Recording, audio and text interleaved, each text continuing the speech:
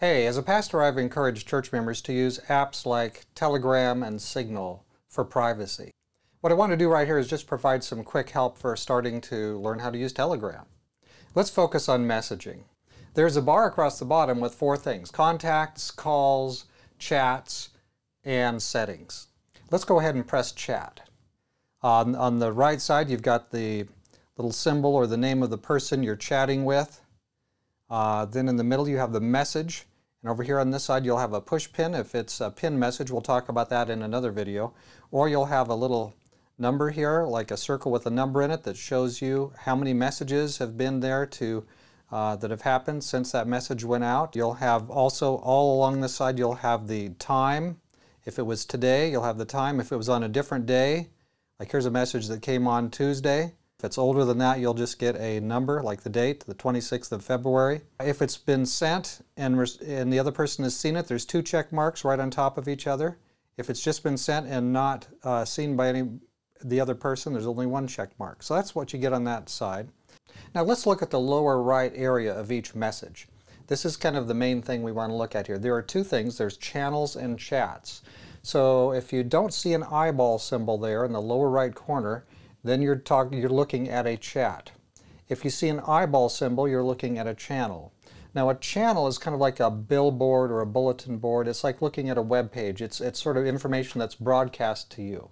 So when you see that eyeball, you can see a little number next to it, and that's the number of times in the last 4 days that that item has been viewed.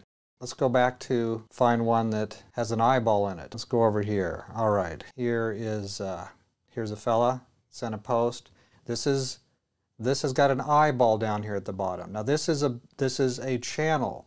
The channels have an eyeball and it tells you how many views. This message has been viewed that this person has sent. He's in England. It's been viewed 2,600 times, 2.6K.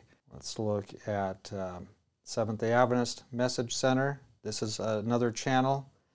And a lot of these are from Kenya and different parts in Africa. Here you have this is a chat. You see there's no eyeball. But a channel is something you're viewing like you're viewing a web page. So that's the fundamental difference, just to sort out what is a chat and what is not a chat. If it's got an eyeball symbol at the bottom right, it's a channel. If it doesn't have the eyeball symbol, it's a chat. Just kind of an orienting piece here for getting started. Chats send text messages back and forth to the other person or persons in the chat. You can be chatting with a whole group of people. They can all be sending messages back and forth, or you could just be chatting to an individual. Okay, let's go over here again and let's look at somebody who we have a personal message here. Here's a message that I had back and forth and I haven't responded. Here's a message from my friend Moses. And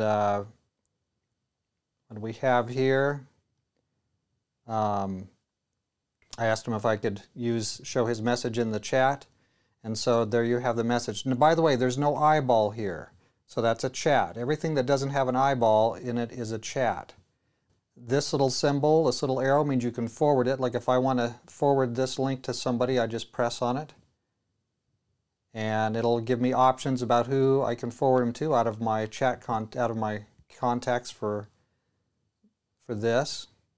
So anyway, that is a little bit about that.